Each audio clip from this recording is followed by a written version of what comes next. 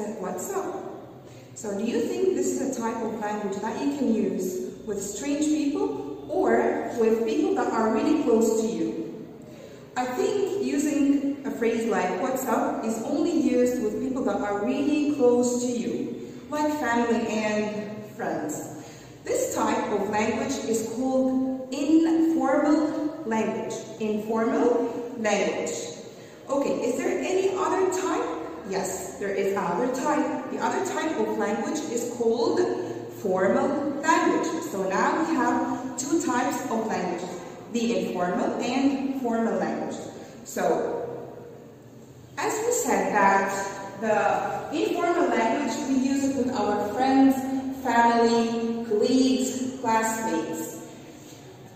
You would feel that you're more relaxed when you talk with your family or with any one of your friends. Okay, so the formal language is used with teachers and people that you don't really know well, strange people, you know. So what is the difference? How can we differentiate between this and that?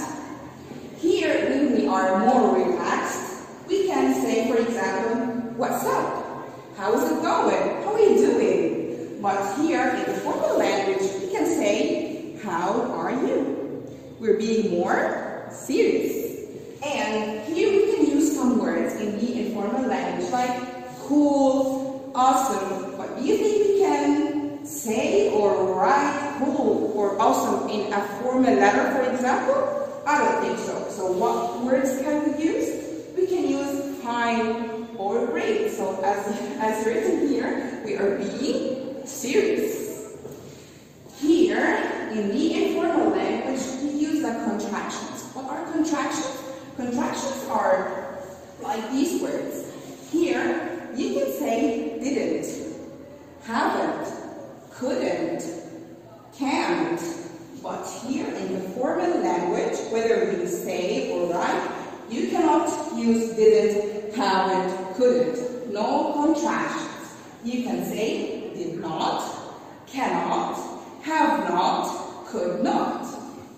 And here in the informal language, we can use the phrasal verbs. Phrasal verbs are exactly the same like these verbs. For example, here we have the phrasal verb find out. The phrasal verb is a verb plus a preposition. A verb plus a preposition. So here we can have phrasal verbs. You can say, for example, I need to find out a solution for my problem. Here I need to discover what I need to do for my problem. Here I can say go up. For example, I can say prices might go up. In the formal language, I cannot say go up, or I cannot use this phrasal verb. So I can say increase instead. For example, I can say prices increase. Here, go up, here, increase. So in general, we do not use the phrasal verb in the formal language, but we can really use it in the informal. Here, the exclamation mark. We can use it in the informal language, but you can show and express your feelings, like you get surprised, for example. But here, you cannot show your feelings because we say that we are being serious. So now, let's apply this, and I want you please to open your book, your grammar book, and let's try out some exercises. So please open your books, or your grammar book on page 15. Okay, so let's read the first sentence. Here, what we need to do is to read each sentence and write formal language or informal language in the blank. Letter A, come on in. What do you think? Come on in. It's informal. Could you please close the door? Could you please close the door? I think it's formal. My name is Gina. I'm introducing myself. I say, my name is Gina, so definitely this is formal language. This book is awesome. Remember? Remember when we said that some words that we can use in the informal language? like awesome. So this is informal language. Buddy or man, you're wrong about him. So I think, informal language. Good afternoon, Miss Loretta. Formal. Will you be going with us? Like, are you going to be with? Are you going to be with us? You're going with us or not? So this is formal language. No, thank you. Formal.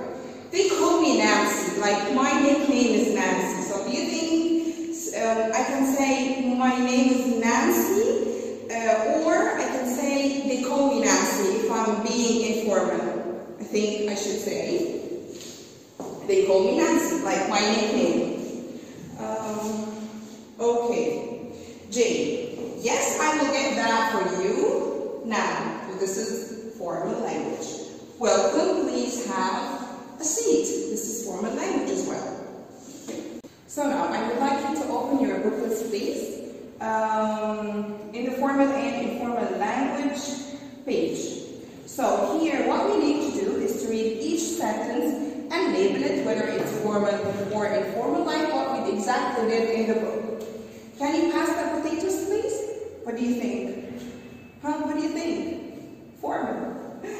I'm having a very good day today. Formal. Yo, look at the zebra in the cage. Exclamation mark. And that's yo. What do you think? Informal. Your hair looks nice today. Formal. That movie was awesome. I think you all know. Informal. Dude, where is my car? Dude, like man, like you. Informal. Are you going to dinner tonight? Formal. That's just a normal question. Good morning, my name is Jim. I'm just introducing myself, so this is definitely formal. Hey, you hear me? If you look at this question, you will find that it's missing something. Hey, do you hear me? But in the informal language, you can just omit and cancel one of the words, like, do you hear me? So you can say, you hear me? So definitely this is informal. Morning, sir. Nice to see ya. Do you see ya? It's originally see you. So, as can you see, it's abbreviated. What do you think? Informal. Number 11. Thank you for your help. It really sounds formal. Yeah? Number 12. Take a seat, please. Very formal. Okay. Question 9. The following T-chart shows the informal and formal language of the same sentence. Underline the informal one. So here what we need to do is to underline the informal one. Here. Thank you for your help. Thanks for your help. Do you remember the contractions? Thank you. Thanks. So which one is informal? Thanks for your help, because we contracted the word.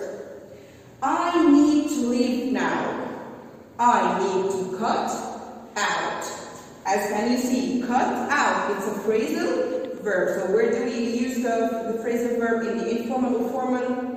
Informal. So here we need to underline this phrase.